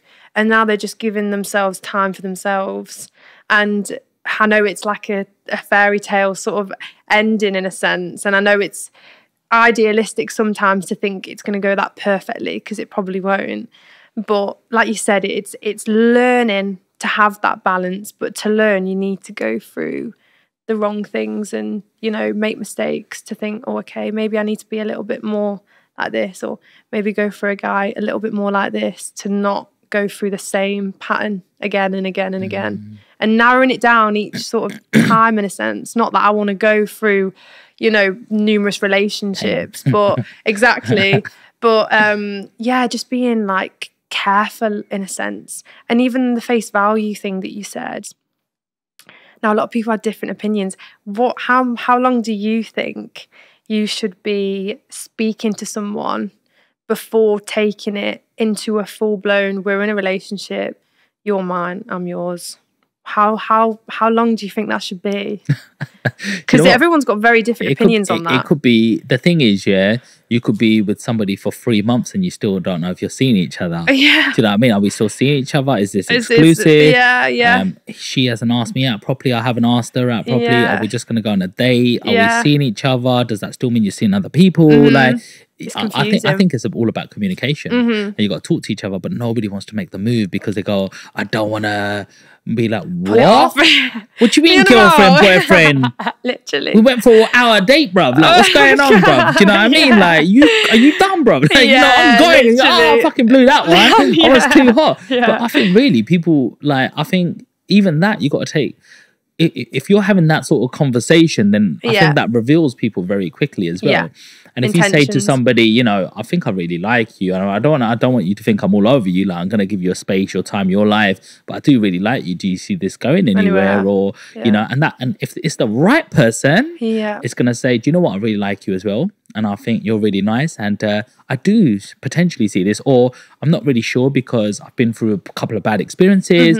I've been here before, so I just need a little bit more time, and you can just feel it out. But somebody goes, I'm a bit scared now, I'm running. Wasn't really right for you in the first place. So I think you should be like, do you know when you said earlier on that you like laughing until it makes no noise and you just want to be yourself? That's the real person who's around you. When you can do that and he's still looking at you like, that's my chick, man. That's who I want to be banting behind closed doors with. Do you know what I'm saying? I think you've got to feel it, and you've got to have that intuition. Your gut tells you most of the time. 100%. And sometimes you even know in your gut that you're trying to hold on to something that's not really there. And you're going, this is too good to be true. I feel like it. They're probably going to feel it, smell it, and they're probably going to say, this is not attractive anymore. Because I feel that you do need that little push and pull between a partner. And when you get a little bit more comfortable, you go, look, we got each other, and we take it to our next route. But I think every single situation is different. I've seen people together for 4 years. She's broken up and got engaged the next month with somebody else, and actually got married and had kids. Like, some women are very intelligent. Women know what they want. And when they don't get it, they say, delete, boom, move on, and you're cold. You don't mean anything anymore. Even if you're like, oh, we were sharing a bed last month, but don't touch me. End of, cut off. Like, women, if you ever want to see how to boy somebody, just watch a woman. Especially in school as well. You the school children, the girls were just like, the other day I saw this thing on the phone, and it was just like, this guy trying to act big to this girl's best friend. And you know what she done? She goes, you think you're a big shot? Check this out. Boom, boom, boom. Yeah, and that was her best friend. And she goes, that doesn't look like you in the bed, does it? And he was like, what the... And he goes, yeah, that was last night. She was fucking with Tom over there, you know? And it was just like... And then and her best friend was just looking at her and going, high five, bitch. Like, you know, we got him. Like, and she was just like, oh, well. Some people are brutal. In the trash. Honestly. And done. And it's like, fucking hell, women are fucking brutal. They are. They are, 100%. But they're not all like that, and you can't tarnish that brush with everybody. But, not at all. You know, so it goes both ways. You know, women goes, men are like this, but they just 9 times out of 10, they're going for the wrong man. You know? And unfortunately, it is the good-looking guys who've got more confidence, who's a bad man, who's looking at you like this, that you think something alpha and attractive about this guy. But he's going to fuck you over. 100%. And then, she's been around the whole world, comes to 35, and then she goes, that quiet one in school, he was actually the right one to go for. And then they come knocking on the door, like, sorry, like, you know, it does happen that way. No, so women have got to realign to say, look, we look way ahead in the future. We want someone who's successful. Look at the right attributes. Don't look at what you want right now. Look at what you want in the future, and then try and mold that and say, look, some women, like I had a girl the other day, she'll kill me if she's watching this, but she goes, yeah, Sean, I'm single, but I said, what is it you want from a guy? Like, let's get down to it, because let me try help you out here. What is it you want from a guy? And she goes, well, he has to be well dressed. And I was like, okay. And she goes, yeah, he has to have like, a bit like Kanye, like a little bit baggy, but not so baggy, and one of them big shirts that looks kind of cool and trendy. I was like, so that defines if he's right or not. She goes, yeah, it really does. I was like, why? And she goes, because I come from a fashion background, and then fashion matters a lot. I said, but you could take him to fucking Nike or wherever you're going to go, Timberland, and put that on him, and he fits now, and he's got the right attributes. She goes, no, I'm not here to change or fix anybody. And I'm like, but you're not fixing him. You're just changing an outfit. And that defines if that's going to be the father of your children. That's going to be bringing your survival of your next generation. And it's this piece of clothes. And I just found that really materialistic. And this person couldn't understand the fact that, no, I think you're attacking me now. I don't think that's right. And I was like, not attacking you, just my thought and belief. I think you're a lovely person. But that point on why you're in your nearly mid-30s and you're not meeting the one, I think you need to realign your thinking. But she couldn't understand that. What's your thoughts on that? Yeah, no, I mean, I do agree with you with the whole, even if you find someone that doesn't exactly, say, like clothes are such a changeable sort of thing. And I think everyone goes through different time periods of their life where they want to wear different things anyway, regardless of meeting someone new. And I think if you love someone that much and you want to be with someone that much, I think that's almost like, it's not really something that you think, oh, well, I'm not going to do that and I'm not going to like change myself for you. But it's like a case of like wanting to impress them and thinking, oh, okay, so if she likes this sort of like outfit, I'll try it out, see if it suits me. Yeah. See if it suits me and stuff. And then if it does, then great. And then you've got both like 2 in 1. But the people that actually wear them sort of things are probably, like you said, the ones that are going to do you over in the long run.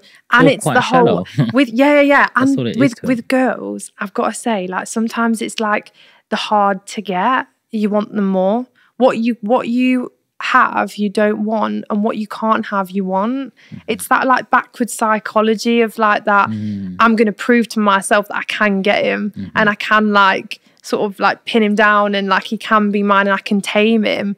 And it's like a challenge in a sense to think, oh, like, you know, I think I can do this, and then you realize you've just wasted like X amount of years doing something and trying to change someone in your eyes for the better for like no reason, and they were never ever going to go down the route that you wanted them to go down. It's funny you say that, Lucy, because there's this guy who does this dating thing on TikTok, and he goes, you should never let a woman leave the conversation from where she's left it. You always leave it. So for example, it's like this, so just tell me, just say bye to me after a sort of networking event or something. Okay, nice to meet you, Sean. Yeah, really nice to meet you.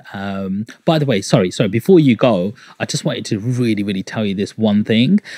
So I was doing this project the other day, and sorry, I've just seen the time actually. Do you know what I'm going to tell you next time? So really nice to meet you, Lucy. I've got to go. See you later. Yeah. And that psychology is like, what? He just walked away. He cut me off and he stopped. Yeah. Like, so even when a girl's ready to leave, you'd never let her leave because she's like, I left that situation. She likes that control in a sense. Yeah. And it's like, no, you never let her say, come back 1 second.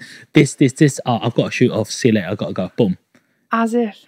And the girl's going, what?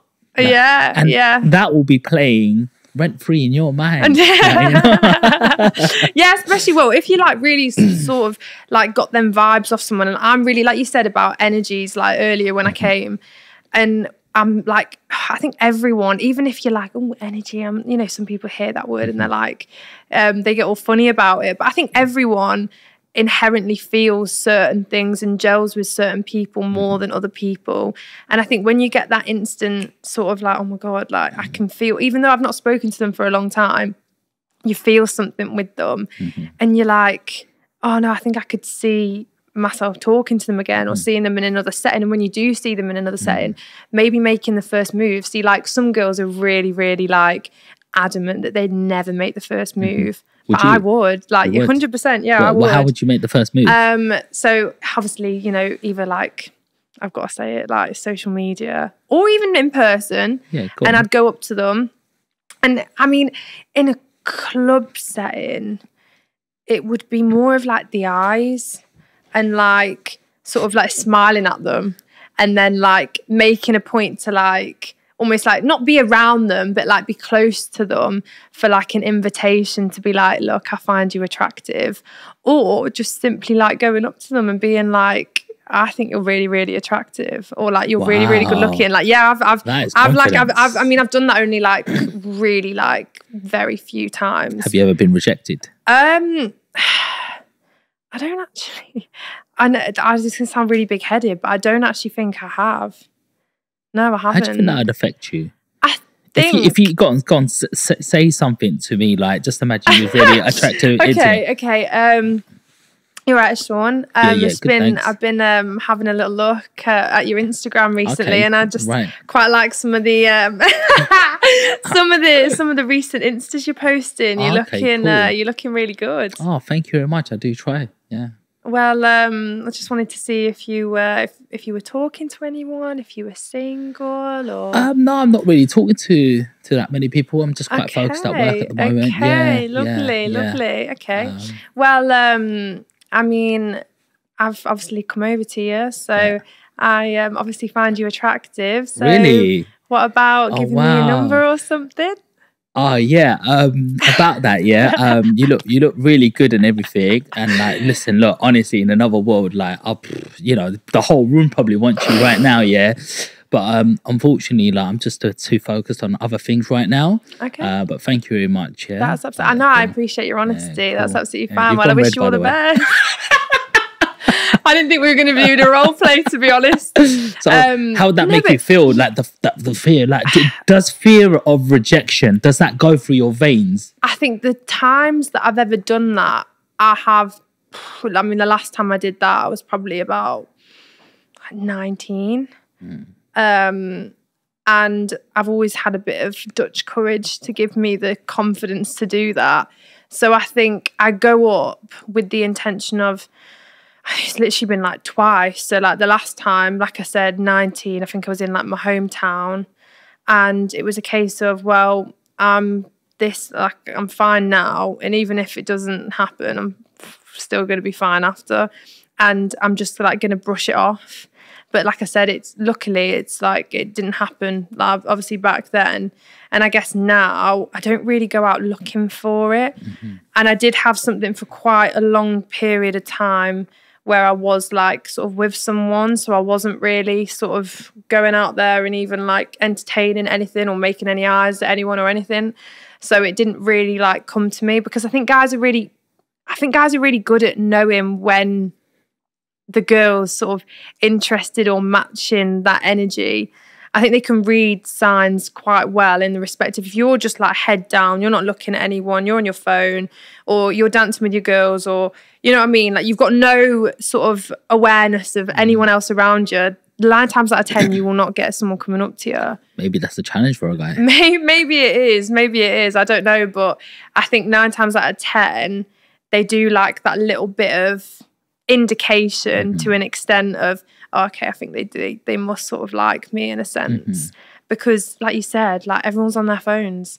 No one's got the confidence to go up to someone nowadays. So on this topic, let's talk a little bit about interpersonal skills and communication skills. You seem very aware. You know your surroundings. I am. You got that little old school feel about you. I can feel that energy. You've been raised by your granddad. You know, you've done a lot of jobs. You've worked with people. I can see that you can mirror, you can move, you can talk, like you can walk. You know, everything. You know, I can see that attribute about you. But this new Gen Z sort of generation are looking at a screen all the time. They're either looking at a screen editing, applying for jobs, FBAing, linking stuff, scrolling on their phones. And they've lost all of the following. They've lost stuff about purpose. They've lost friendships. Because they've got friends online now, or gaming friend. But it's not a friendship like, hey, how's your day? How are you feeling? What's happened? And they're like, what's going on? What's going on? You know, that thing. They have no social life and they have no real community. So after school and college, uni's done. It's like, where's the community? Where are we meeting up? So people try to meet up in like property networks and other sort of associates. And people want to be a part of something because that's a human ability. But now the workplace is changing massively, because it was a place where you went to work, pleased your boss, worked really hard, went over and beyond. The workplace is not like that anymore. The workplace is where you have a community. Right, all right, let's talk about this TikTok. This lady's like, follow me for my job today, you know. So I walked into work, said hi to my colleagues. Oh, lovely muffin. And this is what my job gave to me. I had a muffin, checked out the scenery wall. Did a little bit of work. And then I went to this pottery class that my work provided me for my mental health, and boom, boom, boom, packed away for work. Okay, and now I get to do what I'd done. And there you go. Peace, guys. You know, like, see you later. And it's like, so someone growing up who's in front of a computer, in front of a screen, is going, right, so I need to go and get a job. job is I just got to do a little bit of work. I get to eat at work, like, because that's the perception. Mentality, yeah. You know, mum's working in Tesco's, dad's out at work. Yeah. I'm alone. I'm in front of the computer. I might come from a single parent background. Mum's just trying to put food on the table, or dad, for example. That's what I'm seeing. So at work, it's becoming so emotional. It's becoming everything like myself. I'm upset today. Like, what's happened? My mental health is not good today. So your job's got to take that on. It is changing, boy. Yeah. They start telling you your mental problems, your personal problems. They start mixing everything. I'm not good today because this happened with my parents, that happened. You're like, you're here to work. We're here to do that task. You're talking to me all about these things. Like, where's this going? Yeah. Balance again, isn't it? And it's trying to find, like, it's like, even like I was saying to you earlier, so like I met a guy at the gym who works for the US government, worked for the UK government, then the US government, and he did a bit of bodyguarding. He actually met P. Diddy and loads of people like that. And he was telling me the difference in like their intake of people in that military position, go into Syria, go into all these places that have got real bad conditions, you know, like telling me the first time he killed someone. Wow. And yeah, like honestly, like I've had the craziest conversations with him, and like just the mental strength. He says, like at the start of each training course, they say to you, this is the opening line, that I won't say anything else to you, this is all they say to you. They'll say 90% of you will fail, and 10% of you will pass this course.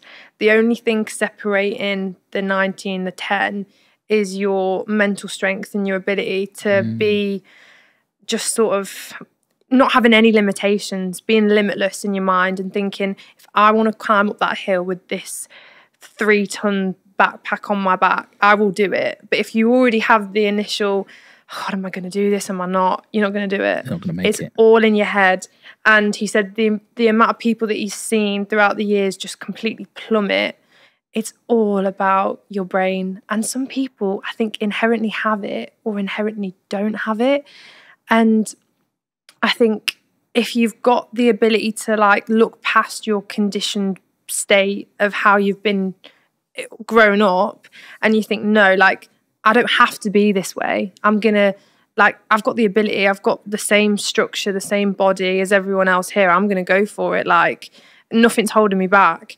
And I think it's like in business as well, isn't it? That's how people succeed. That's how people don't. Some people have the vision all along, like, I'm going to make it. It's just when. Some people, am I going to make it? Am I not? At least I'll have alternatives of different jobs if I don't.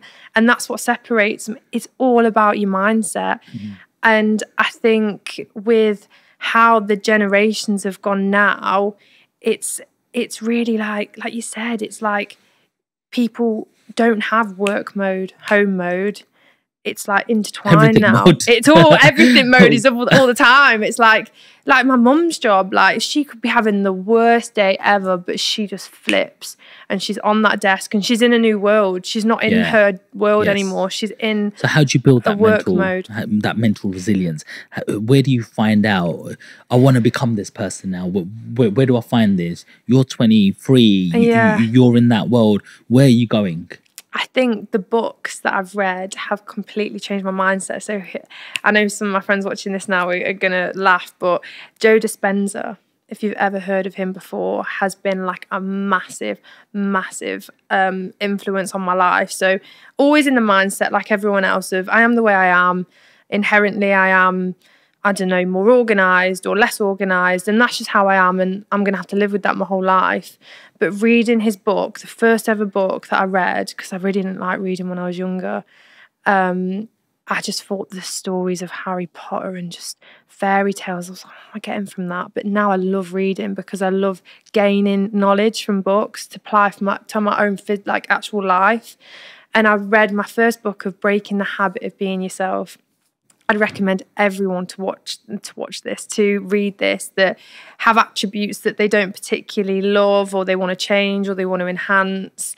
So like it goes through all the science of like your brain, and like it's every single point that he makes is backed up with scientific evidence. Like, he's a neuroscientist, so he's been doing this for like his whole life.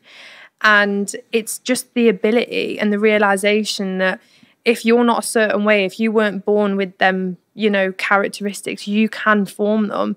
And with consistency through like meditation and through different lifestyle changes and consistent telling yourself the thoughts that are in your head, like separating yourself from your thoughts and not identifying with your thoughts. So when your thoughts are always like, oh, you're stupid, you're never going to do this. It's not really you. It's a conglomeration of when you were 1 to whatever age you are now, your parents, your organisation that you've been associated with, your social group. It's all of them different factors that have created who you are. It's not actually who you are. Do you know what I mean? So like separating yourself from that and thinking, no, like I'm not my thoughts. I'm going to change my thoughts. And if you consistently do that on a repetitive scale, it takes a lot of effort and it takes a lot of conscious thinking to not let them thoughts slip and to think, actually, no, I'm not stupid. I'm going to erase that thought every single time and replace it with something else. Okay. Now, a lot of people might think, oh, that's really sounds really straightforward, but it takes a lot of conscious awareness every single day of your life. And we're not used to being conscious. We're emotional beings. Yeah, exactly. And we're on our phones all the time. If we feel sad, we're like, oh, I don't want to feel like this. I'm just going to go on YouTube or Facebook and just ignore it.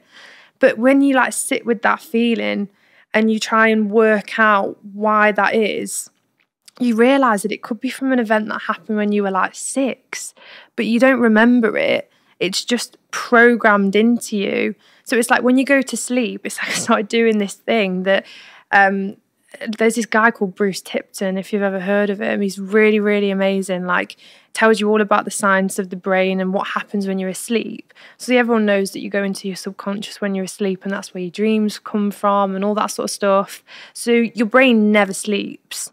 So when I'm asleep, I'll have like recordings playing that are all positive, like I am this, I am that, and just loads of different positive things that are slowly making a difference to my life on a consistent level. Now, a lot of people would just think, oh, that's a bit stupid and what's that really going to do? But when you read the book and you actually realise that like these insignificant things aren't so insignificant, and even meditation, you say that to some people and people are like, oh God, I've got enough like weirdo, you know what I mean? Like, what is sitting there humming meant to do? But when you look into the science of meditation and how these people in, say, you know, like these monks, how they live and what they achieve through their mind and how much power they have inside of them through practice and consistency, it's crazy. And we live in a world where, like, it's like ChatGPT. How stupid is that going to make people? Write me an email to this, do that. I'm sure they're just bringing out more and more things to make us so stupid, not think for ourselves.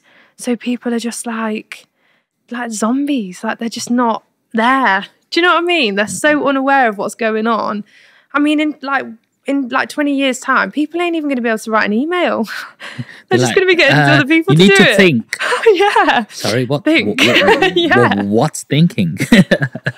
It will go like that. I've never thought of it like that because I went to Cannes in France for the MIPIM shows. Yeah, it looked great. And sharing with a couple of colleagues, and then one of them was like, I've got so many emails to write. I've got so many things. I went, no, here's ChatGPT. Say, write me an email to a client telling them the rates have changed and this is what you can do. And she goes, you're joking. You just freed up 3 hours of my day. I was like, cool. Also, you've got an app for this. You copy this, paste it into there, and there's that. And she goes, now I don't have to go home and do my accounts at home. And it's like, it's good. I thought of it as an efficient way. But then on the other side, you are right. There's a dark side. You know, there's a dark side to it. Yeah. There definitely is. I don't know if you've seen Social Dilemma on Netflix. No.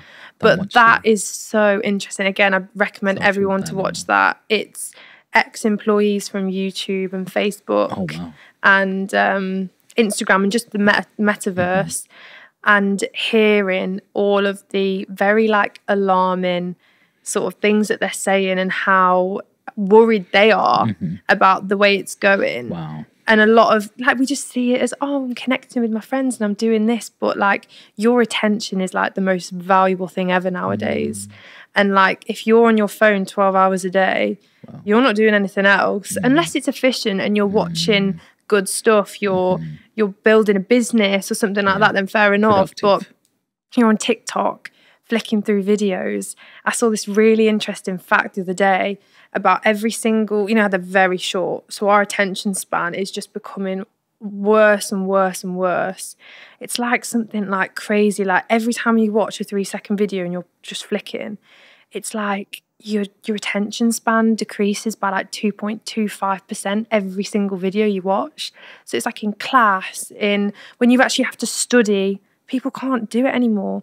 And I probably look a bit too deep into all these things, thinking, it's for a reason. Like they're almost trying to make the population even more employable in a sense, so they don't think for themselves. They don't want to own businesses. They don't want to get financially free. They're just workers in Tesco, in Asda, and because they can't even concentrate on a textbook to self-teach themselves because they're just used to watching 3-second videos and they can't deal with any longer because they can't sit themselves down and actually discipline themselves to do that. So it's like making people just stupid and it's making things, don't get me wrong, like you said, 3 hours free, she can then dedicate them 3 hours to something way more productive. So there's so many good things about it. But at the same time, a lot of people are just using it way too often. I think the level of understanding needs to be there. A lot of people going, I know what I'm talking about, send you something, and it's like connecting dots in a puzzle, but they don't understand why, the need, you know? And that's the scary thing, because where are we leading to? Exactly. And why would it be free? Like, they're not ever going to give a system out for free if there's no impact for people in like higher positions. You know what I mean? When something's free, you've always got to look into. It's like Facebook and Instagram and everything. It's all free. Like, oh, just download it for free. Why do you get invited to some networking events for free? Well, with canapes and drinks. Because normally 9 times out of 10, sometimes you get sold a course at the end of it, which I've been to quite a few times, where they've sold a course or they're doing something. But other times, say like, I don't know, like some people do genuinely just want to sort of create a nice network of people. And it's a sort of beneficial for them as well, because they're meeting people that they'd never normally meet, who could they then do business with. So in some aspects, there's not always a reason towards why it's free. But it's like, I went to this one with this property company and it was free. And then it was $250. I did the $250 weekend. I was very, very early on in my stages of my, property journey. And I did learn, the fundamentals, the very basics of how to create a deal, what's your ROI and different things like that, which was beneficial. And I definitely wouldn't have taken that back. But then after that, it was like 35 grand. And how funny is, so a sort of a task, if you like, before they announced it was 35 grand was to up your credit card increases, or up your limit on your credit card. So they get us to call our credit cards and see if we could get an increase on them. Obviously, I'd had my credit card for like not that very long. So they were like, no, this is not happening. That was a good thing then. Yeah. But then other people were getting like, especially from Amex. Amex are really good for that. They'll increase your credit card like very, very without any sort of persuasion. And there was people getting like 20k increases on their credit cards. And then an hour later, it was like, 35 grand, boy, you can use your credit card now. Do you know what I mean? Wow. So it was like all these little things. And I thought, like... I've heard the one that goes, who's got a £10 note in their wallet? And people go, yeah, I've got £10. So give me £10. Here's 20. Yeah. And it's like, give me £10. Here's 20. Yeah. And he goes, don't question it. When an opportunity comes in, just take it. Yeah, That's what you got to do. Yeah. Don't question this. Just if you want to take action, that's what it is. Don't question it.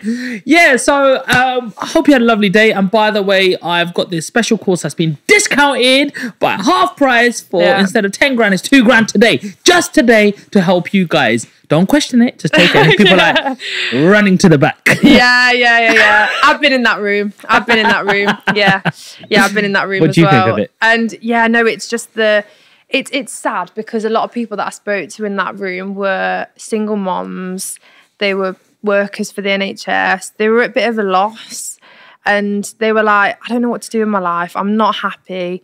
And I'm like, I'm desperate in a sense. Mm-hmm. And when you hear that 8 grand off a course, it's like, oh my God, I have to do this. It's now or never. What's the lesser of two evils? That person at the front might be thinking, I am helping you make that move to start on a path, which I'm going to give you fully the information for, the contracts.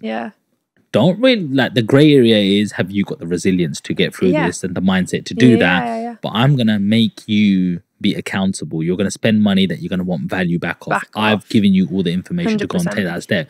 Is that the lesser of two evils? See, in some cases, I would agree with you. And I have spoken to people that have met people there who have then teamed up, who have made loads of money. But then again, I've met people that have given the same energy, but just not fallen on the right opportunities. And I think it is that risk of taking, okay, well, it's either going to work out for me or it's not. But if you keep going consistently, because when you spend that amount of money, you don't want to stop because that's a lot of money for a lot of people. And so a lot of people are like, no, I'm not going to stop. So in a psychological point, it is beneficial because I guess if you've like, oh, it's 250, well, I'll just make that back. So it's fine. Just carry on with my day-to-day job.